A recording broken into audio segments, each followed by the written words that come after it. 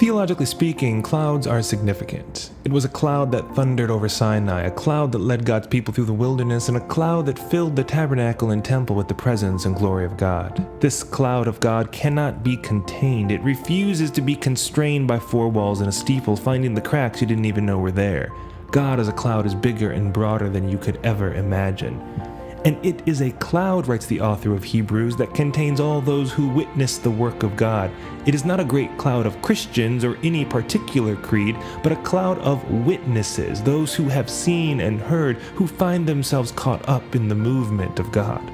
Could it be that these are not two different clouds, but one and the same? God is a cloud filling the earth with God's presence. God has hands. They're attached to your wrists.